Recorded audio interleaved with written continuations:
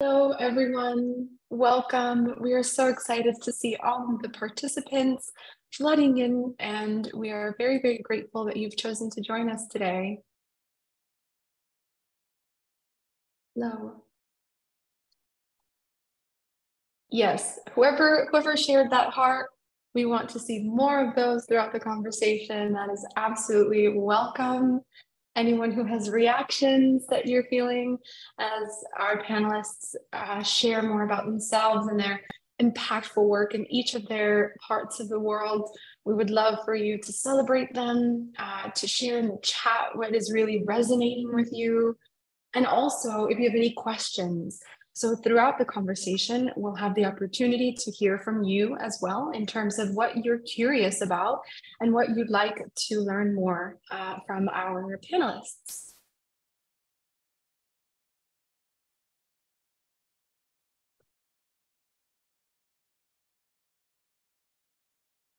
So we're 2 minutes in, and we're going to give everyone another 3 minutes to join.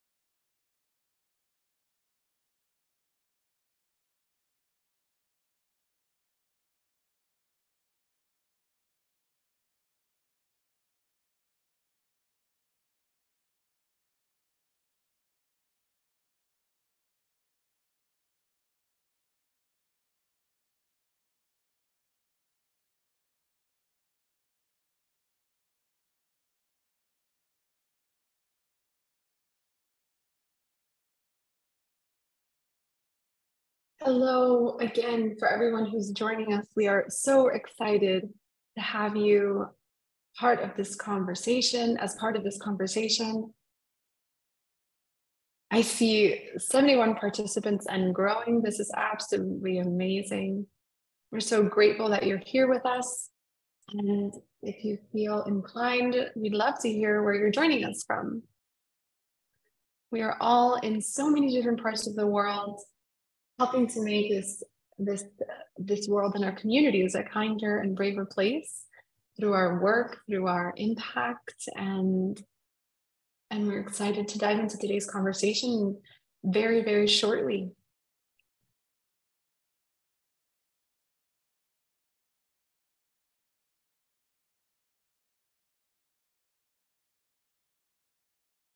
Perfect. So I'll get started. And for those folks who join, please know that we're excited to have you. And if anyone misses anything, we'll work with the United for Global Mental Health team to ensure that you have a recap of today's conversation. Hello, and good morning, good afternoon, and good evening to everyone who's joining us today. My name is Sharila Stepan.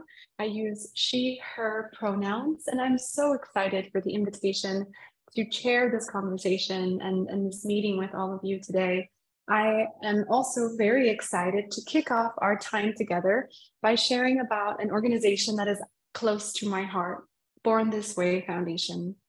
Co-founded in 2012 by Lady Gaga and her mother, Cynthia Germanata, our foundation is committed to the wellness of young people and empowering them, supporting them, and working with them to build a kinder and braver world. I'll admit, when I say working with them, I'm thinking of all of you, working with you and together in creating this kinder and braver world. And central to our mission is the belief that kindness is not just a virtue, but a powerful tool for positive change.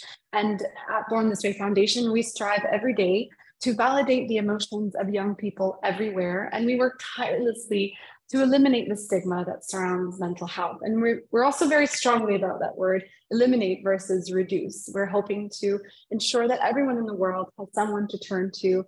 And our aim is to do that by fostering healthy conversations about mental health, connecting young people with the resources and services to build communities that prioritize good mental health. And what I believe sets Born This Way Foundation apart, similar to the many organizations that you'll hear from today, is our commitment to involving young people in every aspect of our work. We firmly believe that every young person has something unique to contribute, and with the right opportunities, resources, and platforms, they can bring that positive change into the world. Our youth advisory board embodies this belief. And I've had the privilege of serving on Born This Way Foundation's advisory board when I was just a 19-year-old college student. I can personally attest to the transformative power of this experience, the experience of being actively included in conversations and decisions that help shape the mission and vision of an organization that does this impactful type of work. I was just 19 years old, and it was during this time that I was exposed to a world of new ideas and perspectives in the public sector, which I never thought were possible or had ever encountered before.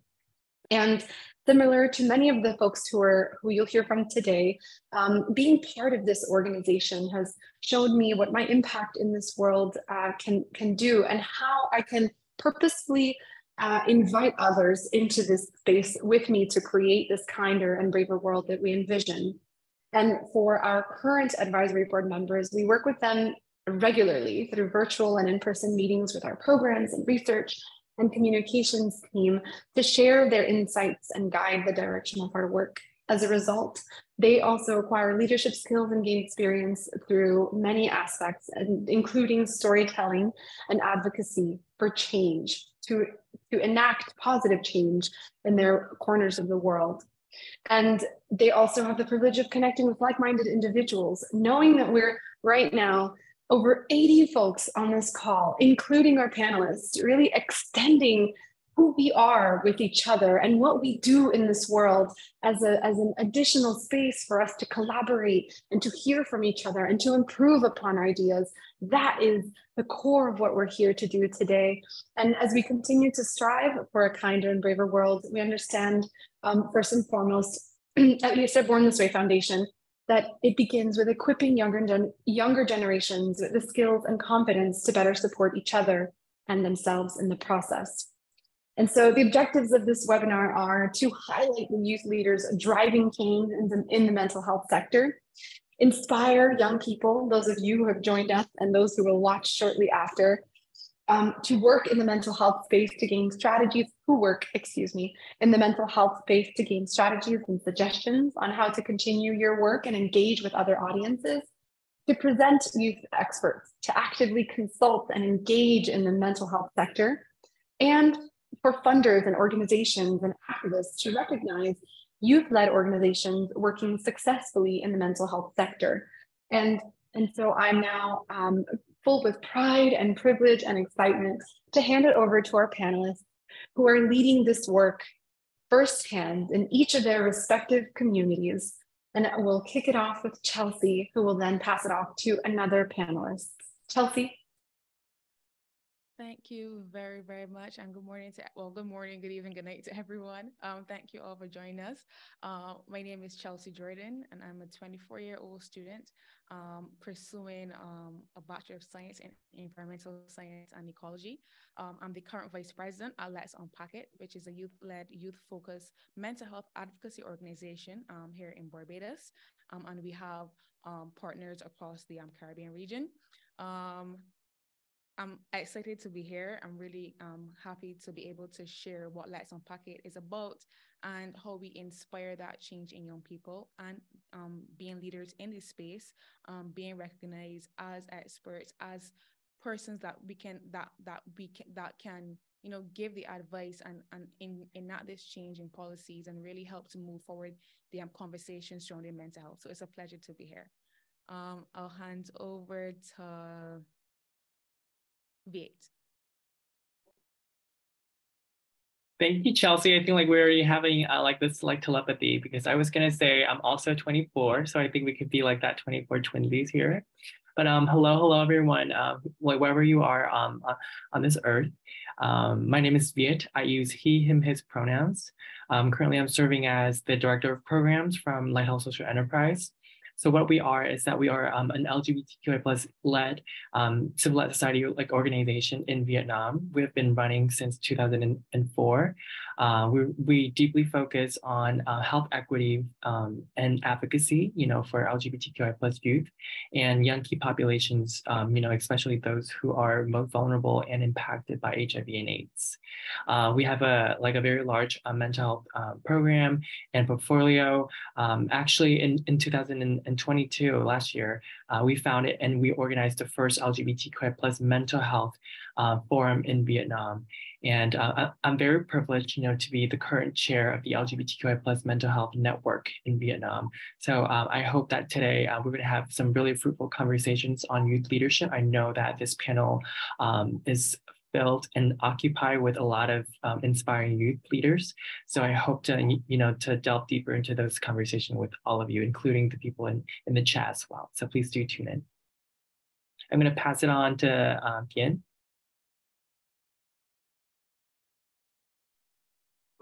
Thank you, Vian. Hello, everyone. My name is Gian. I'm based in Jakarta, Indonesia. I represent my nonprofit foundation, Emancipate Indonesia.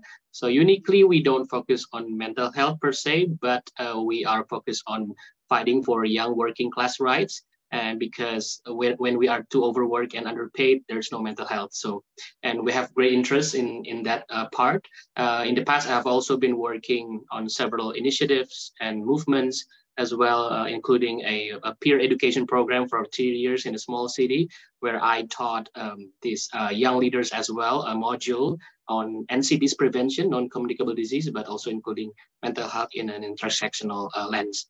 Recently, I've also been very much privileged to join a Being Initiative, basically to learn and also to basically invest and mobilize to supports regarding young people's mental health in low middle income countries, including my country, Indonesia.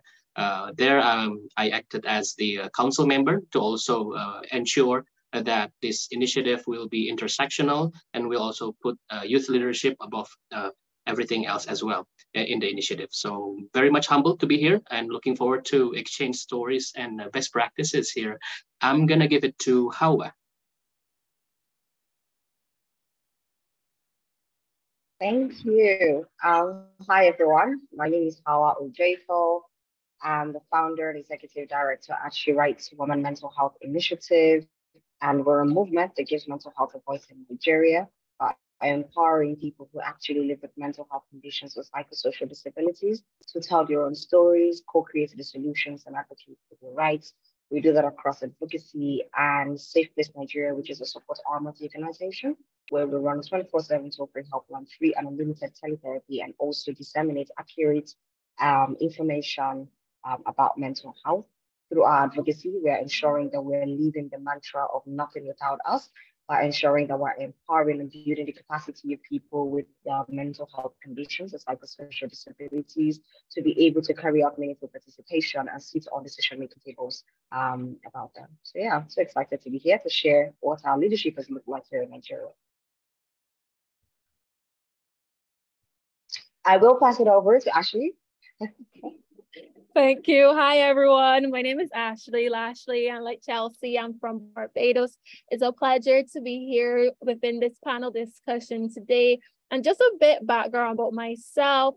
I'm currently UNICEF Youth Advocate for the Eastern Caribbean, as well as CARICOM Youth Ambassador for Barbados.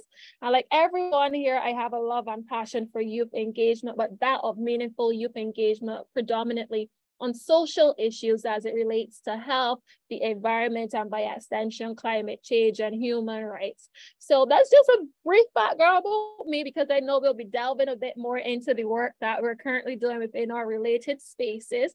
So I'm hoping everyone have a fantastic discussion and enjoy the conversations in which we will bring to you guys today about mental health and the work that we're doing. So I'll hand back over to the hosts of today. Thank you so much, Ashley. Thank you all for sharing a bit about yourselves and your work. And I'd love to go back to you, Hawa. In January 2023, previous Nigerian President Muhammadu Buhari signed into law the Nigerian bill as a significant milestone for mental health in the country. Can you please share what leadership looked like for you during your advocacy up to that moment? And what was your role in as a youth leader in ensuring that the bill is a reality for young people in Nigeria? Yeah, sure. Thank you so much. Amazing question. So, yes, indeed, the bill was passed into law in January, which was a step in the right direction. I would say categorically that it's not the best of bills when it comes to, ensuring and protecting the rights of people with mental health conditions, protecting their liberty, which I think is something that resonates with a lot of us in the mental health space.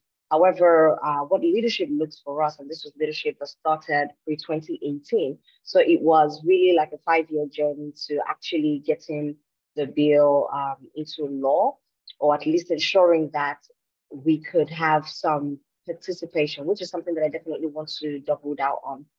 I think one of the things that is so important in such a situation, and what we have seen in our experience, is that for many years in trying to pass a mental health law in Nigeria, there hadn't been proper youth representation.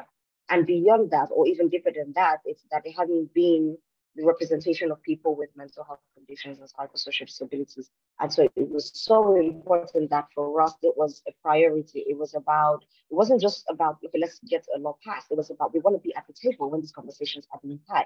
And so a lot of movement building, a lot of community mobilization, and a lot of allyship, ally building as well.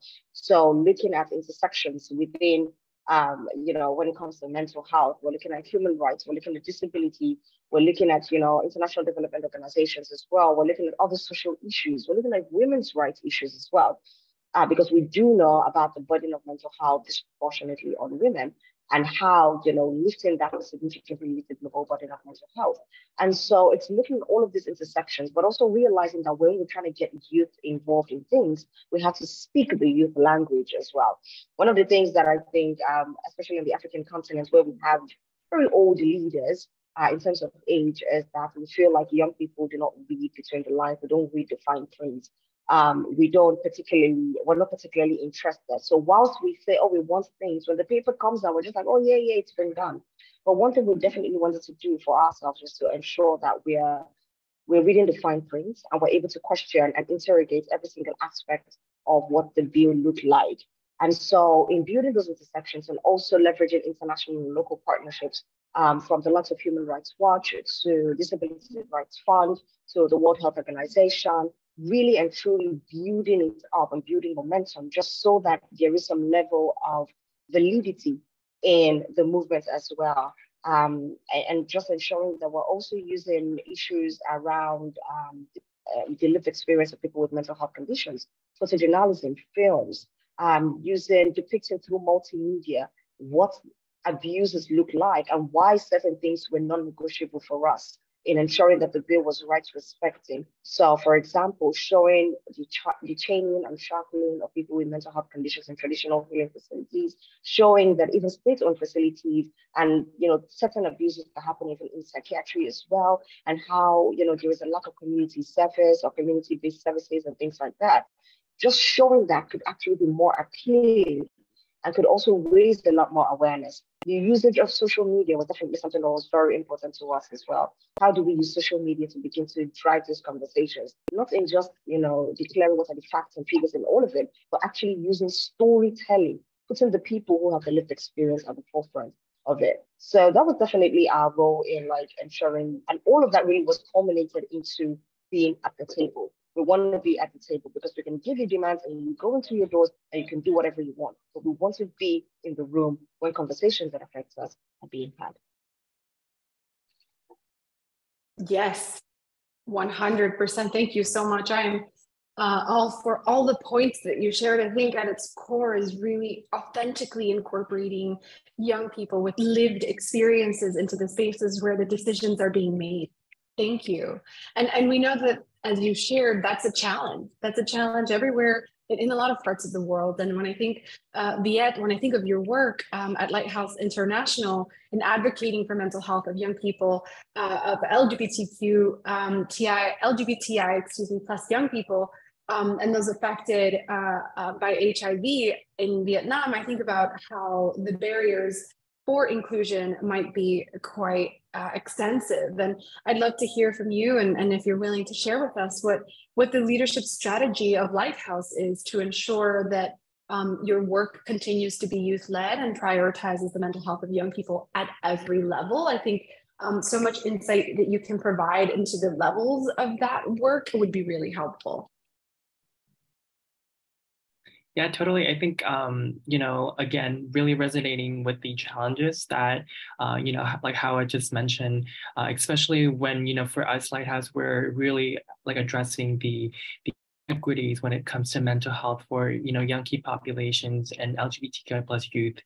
These are really, as people would call them hard to reach populations, not because that these populations are not willing to kind of reach out for help, but it's more on the oppressive systems that really sort of shield these people away from the social support that they could get. So as we understand that there are a lot of different oppressive systems that stack one another, for these individuals, we had to incorporate, more innovative and in more sort of engaging ways, to really include them in, our mechanisms of, decision making. So one of which, our leadership strategies that really centers, youth mental health is that for different projects, we would always use this, unison approach where we would have a community advisory board for each project / program. And often we would really want to, go above and beyond in including youth with lived experience of mental health. With different projects, that's the way that we have demonstrated, our vision, for shared governance with these youth, through such, community, advisory boards, they could find themselves, among different peers who they could collaborate with, get inspired by, and also bounce, creative ideas of one another. And, with this board, it kind of forms a little community, for you as experts. And then you could kind of go back to your own sub communities, because we do understand that even under the big umbrella of young key populations, and even LGBTQI plus youth, that's really huge umbrellas. And there are many different sub marginalized groups. So we do understand that each person on that board needs to kind of go back to their own sub community, liaise, their opinions and what their community wants, and deliver that in our mechanism of co-making decisions. And oftentimes we do see that community advisory board as an opportunity to kind of weed out any unintentional way of making decisions in a very monolithic way. Because oftentimes when we're including youth, in a lot of ways, it just becomes very tokenistic, you're using one person who represents this group and the other person, and it just kind of lumps everyone experiences and diversity and hardship together, when in fact nothing like that translates into reality. So having this board of just like diverse youth with lived experiences, I think that like it really hones in that importance of intersectionality. And my second point, when it comes to our like leadership strategy for centering like youth mental health, is that we really engage youth, especially youth leaders, wherever possible and wherever they find fit and desire to. More often than not, I feel like a lot of the times youth are included in projects and initiatives in ways that are so traditional, and like some of the only ways that they could be included in is it's just like those like very initial like consultation for project design or program design. But with our approach, we could hire consultants who are youth, like LGBTQI plus youth with lived experiences of mental health. We have them as a consultants that really coordinate and be a part of the project from start to finish, from design, all the way to M&E. And we kind of like use like different tactics as well. And also, in terms of kind of like also like centering, like youth mental health, it's another way of you having at the back of your mind where I could find, an area for intersectionality between youth mental health and other human rights, movements. And in our experiences, that have only done us like so good, not only through, like complementary funding, but it's also the political momentum that both of these or multiple movements could share with another, like one another, and then they could really like reverberate.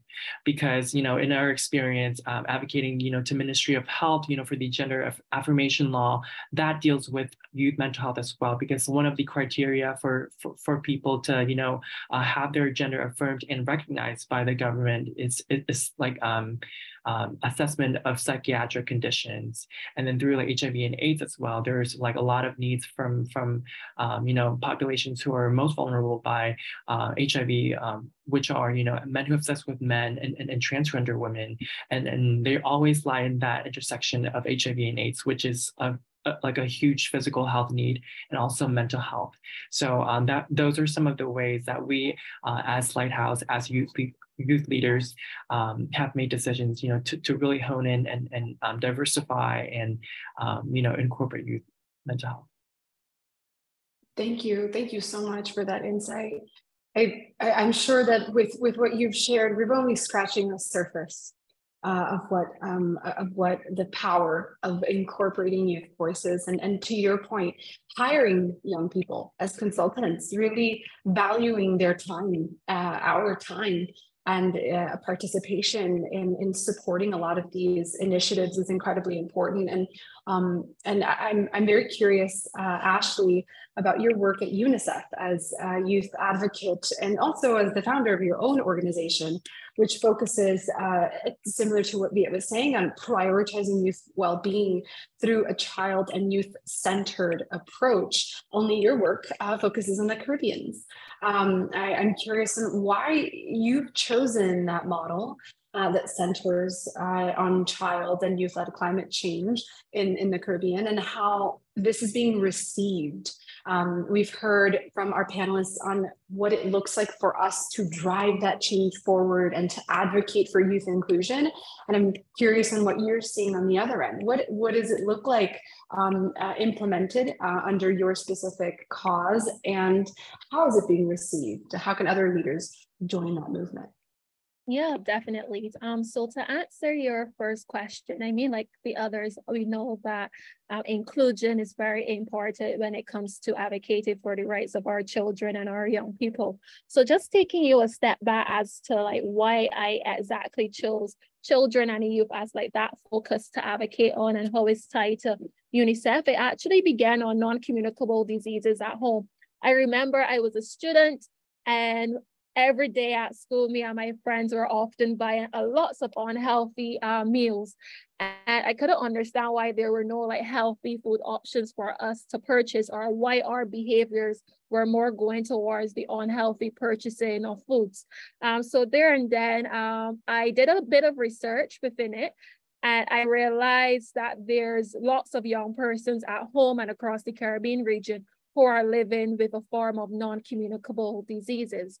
And that led me to establish the Schools Against Non-Communicable Diseases, which looked at sensitizing our students at home about the importance of maintaining a healthy lifestyle. And through that movement, I remember I started the first Global Youth Network Summit, which brought together students from across the Caribbean region and internationally as well to discuss the Sustainable Development Goals, non-communicable diseases. And there then I extended an invitation to the representative at the time of UNICEF to come out and participate and deliver key remarks. So there, and then I know my colleague, he spoke about tokenism. And what I realized as a young person growing up, certain young persons within our spaces were often like handpicked based on their political affiliations. And there are lots of young persons within those marginalized and stigmatized communities at home and those remote areas across the Caribbean region that weren't really meaningfully engaged within the social conversations that our leaders were having. So establishing that Global Youth Summit looked at ensuring that our young persons who were not like handpicked or chosen and by our political leaders were included into the spaces to have conversations as it relates to how best they think that they should be included and what more needs to be done on the topic of the Sustainable Development Goals and non-communicable diseases at the time. As a young person coming from Barbados, a small island developing state, we only contribute 1% to the total greenhouse gas emissions. And I remember a time I was watching TV with my dad and I realized that we recognized that the former United States president pulled out of the Paris Agreement. And coming from a small island developing state like Barbados, well, we're experiencing firsthand the dramatic changes to our overall environment. So I wanted to take action. And there and then I established a movement in collaboration with UNICEF. This was before I became a youth advocate, that is entitled the HEY Campaign. And HEY stands for Healthy and Environmentally Friendly Youth. And what the HEY Campaign looks at is building bridges between youth from the Caribbean and connecting them to young persons from across the world. So I remember when I first started the network, had approximately 21 young persons, and we were building their capacity to advocate for climate and health justice. So we had young persons from the Caribbean and different young persons from across the world. And we know when it comes to youth engagement, those providing young persons with networking opportunities is one of the key ways as well in which they can grow and develop in their overall journeys as young persons connecting to different young persons. And only last year, we're now celebrating 3 years of the HEY Campaign. And funny enough, I remember through the HEY movement is where I really recognize that climate change does have an impact on people's, not only their physical health, but their mental health. And why I said that is because I remember through our Global Youth Network Summit, again, it was coming into our third or fourth year, and one of our HEY ambassadors from Dominica, she alluded to the fact that after Hurricane Maria devastated her country, that it had an impact on her and her family's mental health, and the recovery element and the psychosocial support that is needed for persons after a natural disaster occurs, that is very important, and that was lacking within some of the countries across the Caribbean, and by extension the world as well, because now within our healthcare sectors, we don't really look at the psychosocial support in depth after a natural disaster. And that really propelled me into recognizing the impact, but going to beyond the psychosocial support and the inclusion, and what my peers would have mentioned as it relates to inclusion and tokenism. What we recognize through the HEY Campaign too is that lots of young persons globally have innovative ideas, and they go way beyond the capacity building element. And we recognize that lots of persons give young persons support on capacity building and building their knowledge, but they just need go a step further. And that step further is that of financial support and the financial resources that they need in order to propel their movements and their ideas forward. And through the HEY Campaign movement, we continue to provide financial support support in the form of grant funding to young persons on their ideas on climate and health, climate entrepreneurship. So that's just some of the work in which we're doing, and how young persons can join. Normally, our campaign is a yearly process. So within January or February of 2024, we would then be releasing a call for young persons to join the movement. So I hope I touch on your elements. I know that time is short. So thanks again. Thank you. No, thank you so much. We're really grateful for that insight and also for the tangible ways in which we can build bridges and underscore the concerted effort needed to make an impact and what that looks like for your organization. Thank you so much, Ashley. And Chelsea, you're part of Let's Unpack It. And really, I'm very excited to with the perspective that Ashley just provided, really dive into the motto of your organization: listen, unite, and inspire. I think those really embody what it means to build bridges and the concerted effort that's needed to make this impact. And so what does this motto mean for you, for youth mental health advocates whose work is driving mental health change globally, from grassroots to bigger organizations? Thank you so much for that question. Yes, what you have highlighted is our motto, but we also like to consider these our three tenets. So when we go back to our founding story, for us at Let's Unpack It, we realized that mental health didn't really appear to be a priority for Caribbean governments, right? So we chose to stand, in between that breach between youth and policymakers, and there we realized that we really are truly stakeholders in this fight, right? They fight for proper, equitable resources and laws, and, to help to protect and serve the young people and their mental health. And what we also realize is that in the development and of policy and global action, there is a need for young people, as we've all said in our contributions. And, as our president David always says, there's nothing for us without us, right? So in the spirit of empathy and respect, we knew that we had to be open to listening. Listening to the key concerns and issues from young people, and also taking note of the things that they want to be heard by others, right? We also knew that we had to create that safe space for young people and really begin to normalize conversations surrounding mental health, normalizing empathy, vulnerability, having these open discussions, and normalizing that it's okay to speak up and really share how we're feeling, right? Then we realized that in order to, truly make a mark in this fight, we had to unite. Not only unite to dismantle the stigma and the misconceptions surrounding mental health, but there was also a greater need to unite and pull from all corners of society, as we're all sitting here from different sectors, really understanding the interconnectivity of mental health and physical health, agriculture, climate change. All of these sectors must work together in this fight. And we also saw that we had to unite on areas of bridging those generational gaps. In the Caribbean, this is possibly one of our largest problems that we face in getting the conversation going. There's a stigma attached to any psychiatric hospital or institution. They talk about even going to a therapist, or even the mere existence of there being a possibility of something being, not well mentally. There's also this misconception about strength and vulnerability and what these things are. And we realize that these things truly lie along generational lines. And, compounded with not airing your dirty laundry, it really adds to the issue, right? So we understand and we saw the importance of being the bridge and, bringing together everyone to get this common mental health literacy, this common goal, this common fight, really to stimulate some of these needed conversations. But then we also understood that everyone must play their role, from the everyday citizen to the policymaker. We truly had to stand in that gap between young people and the policymakers.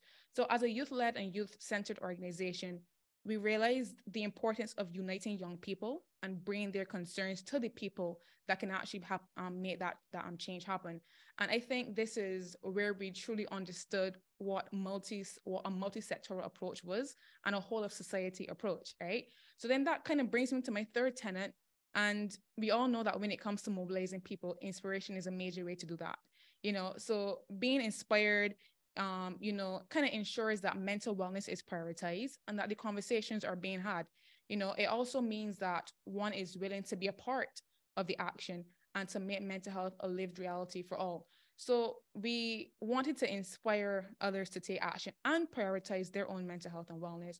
We wanted to inspire national conversations and policy change. And as it relates to our vision, we want to inspire nations and the region and the world to ensure that everyone can feel empowered to attain that highest attainable standard of health and wellness. And that includes mental health. That is a fundamental right, So we really wanted to encourage young people, take up the baton, become advocates for themselves, and also demand that action, So I'd say that the three main things I've learned on this journey so far is that young people want to be heard, we want to be included in meaningful engagement, and we've all mentioned that so far. And we also want access to proper resources. And, we have these solutions, we just need that platform and the listening ear. And we want to have those frank and open conversations about the things that are lacking and, in hopes to garner that support, from those who have the greater capacity, to really bring about those policy changes. And, there's an infamous saying, many hands make light work. And we understand that we really need that, for other entities and the solidarity. Some of my other panelists would have mentioned about lived experiences, so I wouldn't really go into that. But I really want to say to my fellow mental health advocates that, no matter if you're at the grassroots level or a larger organization, I implore you to never forget your why and who you represent. This fight is not only for ourselves, but it's for all youth. And we need to be better, we need better, and we will fight for better, but we must never really forget our mission, right? So, I really implore us here to, commit to similar actions that truly recognize young people as key stakeholders, and really partners in the national and global mental health action, and to really take steps to hear out their concerns. As was mentioned before as well, including from planning to implementation of these strategies. Yeah, go ahead. If I may, I would love to, that piece that you shared, I'd love to use that as the opportunity to shift to Gyan's work and really underscore what you've just shared. I think it's true for all of us, that piece on many hands make light work. The work that we're doing is tough. We are all advocates working on very tough issues, as you've described. And I'm very curious in seeing how it plays out. And also remind folks that are joining us today to please share in the comment section any questions that you have. We're after Gyan shares his thoughts, we're about to enter the portion where we'll have a discussion with you all. And so please share your questions in the chat. And thank you again, Chelsea, for that insightful overview. And again, I'd love to turn it to you and really zero in on your organization, Emancipate Indonesia, an organization aiming to end modern day slavery. You speak a lot about the intersectionality of mental health and how you keep this mind in leading your organization, this in mind. And I'm curious on your what those areas of intersectionality are, and what you would say to another young leader, an advocate looking to integrate mental health into their programs and advocacy, and then of course with the mindset that we're shifting quickly to the next piece. But thank you again, and Gyan, we're excited to hear your thoughts. Thank you, Shadira, and thank you, everyone. So I'll just be quick because I know we don't have much time. I would like to have more question and answers.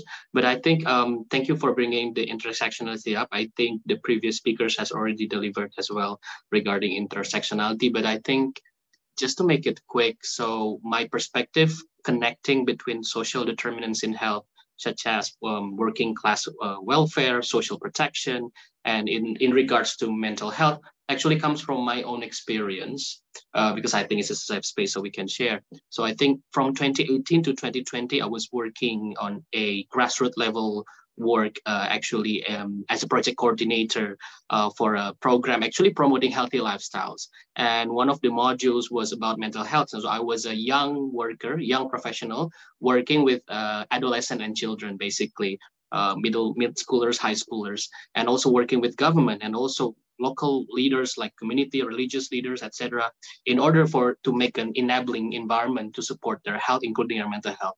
one of the challenges actually was not working with the young people and adolescents, because they were all amazing, and we're just learning so much from the community that there is no one size fits all and everything. But the challenge was actually coming from me as a worker in that sector.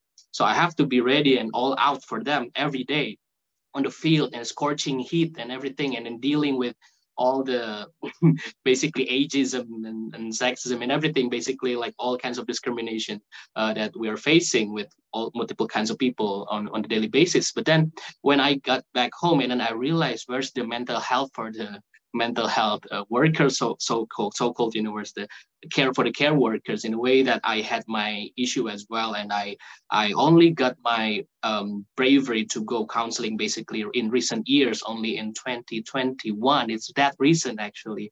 And I've been like fighting and speaking up for mental health, but I was like secretly, I still had like problems as well regarding my past as well personally. And then on the top of that, I gained like 10 kilos and I stress eat and everything. And I had problems with my own mental health. So that's when I realized, oh my God, like working conditions, like when you're overworked, you're underpaid, you're underappreciated. And in the face of donors, in the face of implementers, I think also Viet mentioned, right, about the existing ecosystem, is it supportive enough? So that's when I realized that actually it is connected. The intersectionality is real when you have actually lived experience through it, especially when you're working for mental health, but you don't have mental health yourself. Then what is it for? Like what's good in it? So that's why when I initiated my foundation, Emancipate Indonesia, we try to incorporate it. For example, we advocate for workers' rights for gig workers, right? The basically informal workers who don't have social protections and basic rights as workers. And in Indonesia, even they overwork until the point that they died. You can see it on the news. And not only they died, some of them also got trapped in debts because they cannot make ends meet. And some of them, I'm sorry if it's triggering, some of them committed suicide as well. So this is the issues this is very concerning. When your basic rights is not fulfilled, you're thinking about your family, you have to bring back some income for your family and you can't do it. And then you trap in debts in the face of these big tech companies making billions of dollars and their workers paid like table scraps. So that's when I really had a passion to actually like, this is really connected. So that's where my realization came in. And also I look back to my friends in the movement and in the foundation, and I see that many activists as well, including myself in the past, don't really care about our own ways of trying to cope with it, right? Because, for example, I also advocate for tobacco control, smoking, right? Against smoking. And I realized my enemies is not smoking. It's not smokers, but they smoke because they try to cope with things happening in their life, including their mental health issues. So that's also added some perspective within me, and I try to advocate that as well within the people in that health perspective.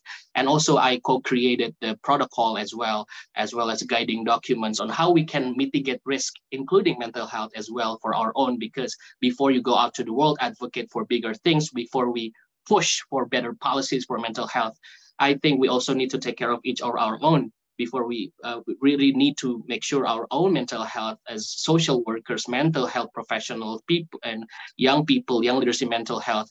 This is why I'm very, very much actually privileged to join Being Initiative as well. In Being Initiative, we have is actually an initiative to learn, invest, and mobilize mental health support for young people in low middle income countries.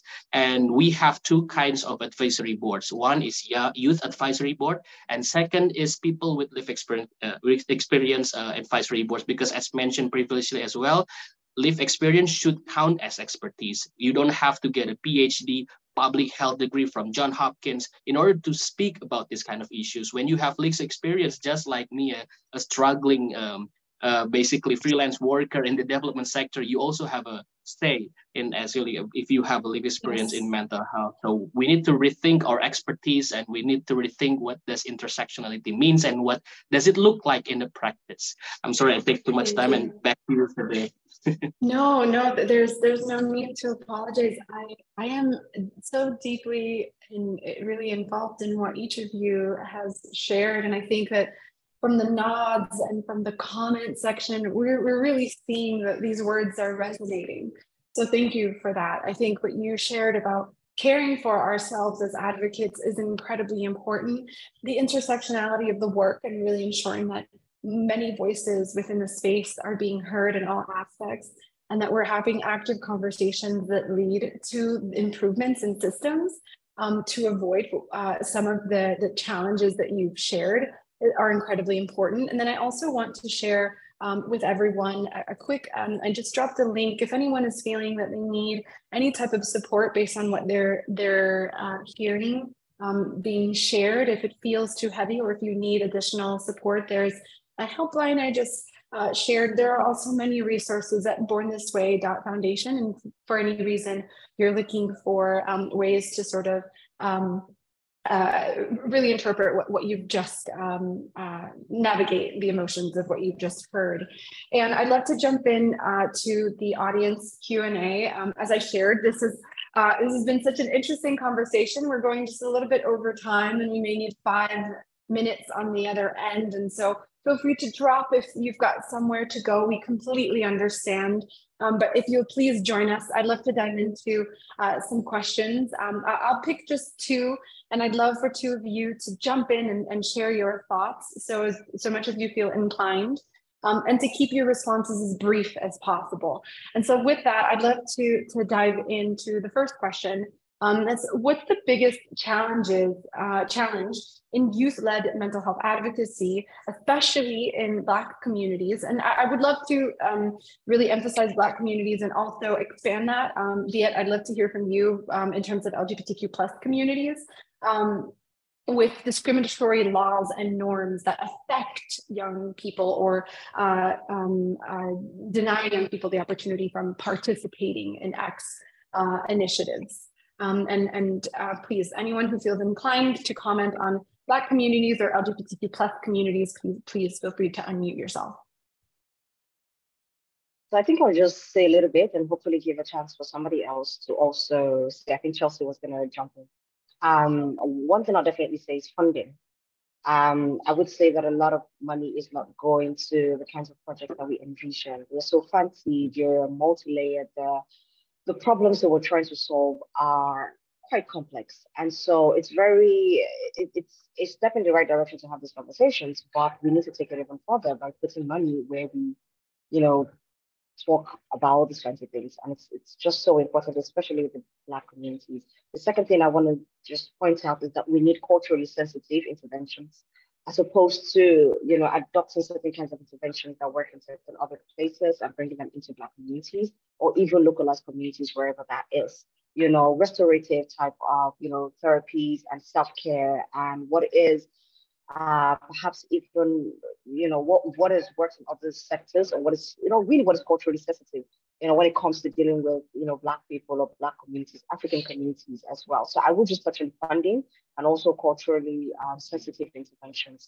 Chelsea, I don't know what you wanted to jump in. Yeah, I'll just add one point here, because obviously in Barbados, we're predominantly Black, so we don't really have those discriminatory laws that you will find other places. But something for us in Barbados is resources, whether that is free, equitable resources. Obviously, nobody should have to decide, well, can I eat today or should I go to therapy, right? So that is one of the biggest challenges that we see in Barbados. And then if I can go to a public area, then the stigma that's attached. So I don't want anybody to see me walking in there. I don't want anybody to talk about me. So having those resources where you feel comfortable to go, they're affordable, and you get the same type of access and help that you would get any other place. So I would say that resources and actually being able to afford and attain those resources is one thing that comes up for Caribbean youth a lot. Thank you both so much. Viet? Yeah, I just want to chime in like one thing real quick. As a youth leaders who's advocating for LGBTQI plus mental health in the context of Vietnam, I found immense challenge when it comes to sort of overcoming the police profiling and the scrutiny from the police and the government itself on civil society as us advocating for LGBTQI plus youth people, especially when right now it's literally the time frame when the government is considering the gender affirmation law. So most of the time when there's a lot of political momentum that leads to social changes, there are going to be a lot of police profiling, knocking up on your their doors and like asking stuff like that, which, you know, could really intervene and, you know, like interrupt some of your like daily stuff. And, you know, like, again, like at the end of the day, like I've definitely found that as something that's been, you know, like a big problem that I have to kind of like maneuver. But luckily, you know, falling back to, you know, like the resources and the support of the mentors that I have, who have, you know, really gone through like these waves of activism, I think I've been able to kind of like maneuver that real well. Thank you so much. Thank you. That's incredibly insightful. And I think one last question, and I'd love to hear Ashley or Gian's thoughts. The question is centered around what your opinions are on the best ways to harness partnerships with mental health organizations around the world. And I'd love to really focus that question. I'd love to hear from each of you on what you find to be the most essential element of a partnership that someone wants to have with, for example, your organizations. What is something you look for in a partnership, for example? And of course, given the time, we appreciate your brief responses. Ashley, would you like to kick us off? Yeah, certainly. I think for me, one thing that I look in when it comes to forming relationships is to ensure that both parties have resources that can be shared. And because we deal with young persons on a daily basis, we also look at opportunities that can be shared to young persons in which they can benefit from, whether it is financial resources or those capacity building elements. And also one thing too, I realized that a lot of like persons in which we are partnering going forward look at is that level of engaging our audience on our social media platforms.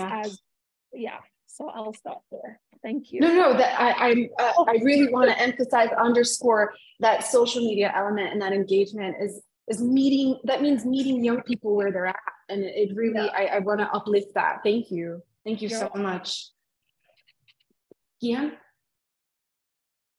Yeah, I think I would love to work with those who have a no one size fits all approach. Really emphasizes on context, basically, because sometimes some funders just like, we want you to do this and based on this, not even, you know, giving us the space to, you know, reinvent methodologies and also involve local communities. And most of the people got paid and hired basically are based in global north countries, basically. So those practices are just like, it's an elephant in the room. So I'm just hoping that more decentralization, more fair compensation, and no one size fits all. Maybe that's just from me.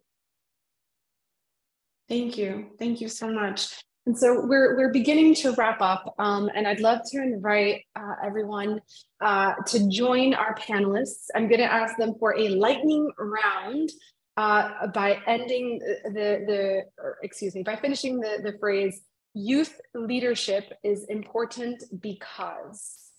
And so while our panelists take a moment to think of that, I'd love to ask someone from the United for Global Mental Health team to please add that into the chat, because we'd love to hear from you too. If you'd finish the phrase, please include it into the chat. Youth leadership is important because. And so I'm going to kick it off to Chelsea, and Chelsea, lightning round, finish the sentence, pass it off to one of your fellow panelists. Thank you very much. I'll say I think youth leadership and engagement is important because leadership demands inclusion. Inclusion really begets empowerment, and empowerment inspires change. And we, the youth, have the solutions. We just need to be heard. I'll pass it on to Ashley. Thanks, Chelsea. I don't know how I can add on from that on, but for me, youth leadership means and represents that of empowerment and full transparency and accountability when it comes to decision making. And I think too, Hawa had mentioned this earlier when it comes to transparency on the on documents and languages and between us as young persons with those folks who are older. So I'll pass it on to Viti. Thank you, Ashley. I guess my statement would be youth leadership is super important because youth themselves are the experts with lived experiences. It's about time that we change this narrative where youth could only be included, you know, in those very tokenistic initial consultations. It's about time that we give you the rightful space for leadership at the forefront of the global mental health movement. And I'm going to pass it on to Howie. Thank you. Mine is really, really short. Youth leadership is important because it is inevitable. Pretty much. We can argue it, we can debate it, we can go back and forth on it, but it's going to happen everywhere. So it's either we get on board with it and make it deliberate, or it happens without our liking. I do believe that the world has moved far past the idea that young people do not have a say, and I know that it's slow in catching up in certain areas of the world, but it is inevitable. It will catch up. Young people will not sit back forever and allow those who are perhaps even in the minority to dictate what the rest of their lives would look like, or what matters to them, or what solutions look like for them. And so I do believe that irrespective of how much we like it or not, how much we debate it, leadership is important because it's inevitable. Yeah, okay. Am I supposed to pass it over?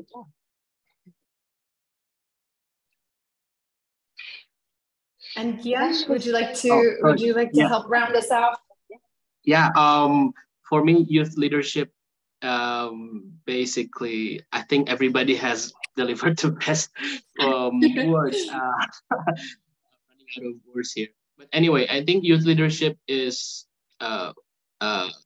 basically not a one size fits all. Again, I would like to reiterate that, because sometimes we have several methods, documents, surveys, research, but it's not always applicable to, especially to global South, low middle income countries, with maybe authoritarian government, with those in still the working class struggling to make ends meet, in the sandwich generation, overworked, underpaid. So youth leadership should be fairly compensated, built on compassion, and basically trying to do better than how we did yesterday. Care for the care workers. Yeah, so full of solidarity, strength in collective, but respectful of individuals. That's from me. Sorry, not really wrapping up, but yeah, hope that does the job. Okay. It's okay. Each of you touched on words and themes that were part of this discussion and incredibly important to uplift, especially as we round out this conversation. And before I jump into just rounding it out and thanking everyone for joining us, I'd love for each of our panelists to enter a link or a way in which anyone who's joining right now can follow your work, can learn more, open up a tab, and then check it out later on when they've got some time. So please feel free to add that. And in the meantime, thank you. Thank you to our panelists. Thank you to everyone who's joined us for this conversation and has participated in the conversation and seen your remarks through the chat. And we are so grateful for your active participation. Please remember that the next webinar will be on faith and religion, and the registration link is in the chat or will be sent to you. And also, I'd love to share that we'll be continuing the conversation on Circle, and that the link will also be included in the chat. Once again, thank you all for your time. Thank you all for your treasure and your talent and the way in which you choose to spend your time with us today. It is a choice, and we are grateful that, that you have joined us. Wishing you all a lovely rest of the day, afternoon, or evening. Thank you, and take care. Bye-bye, everyone. Bye, everyone. Thanks. Thank you, everyone.